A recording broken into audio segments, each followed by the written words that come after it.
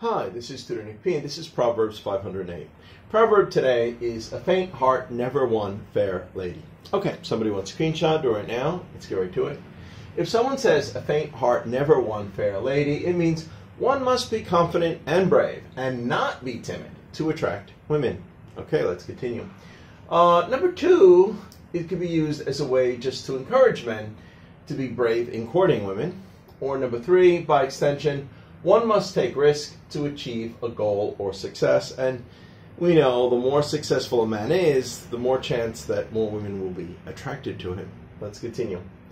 You may also hear this proverb rephrased as a fair heart never won fair maiden as well.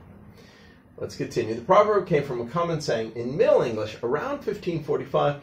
Here is the original saying, but I'm going to pronounce it in today's words, otherwise it will sound confusing.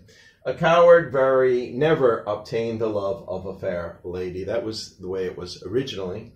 But by 1590, remember that was when there was a big change in English in the 1500s. We had our modern phrase by Thomas Lodge's Euphues, Golden Legacy, also known as Rosalind. Okay. And we got 4 examples here to show just how it's used. Here's the first one. If you want to date her, you must be brave enough to ask her out. A faint heart never won fair lady. Okay, number 2. No woman will ever be attracted to you if you act like a coward. A faint heart never won fair lady. Okay, number 3. You have to be brave enough to take risks in life.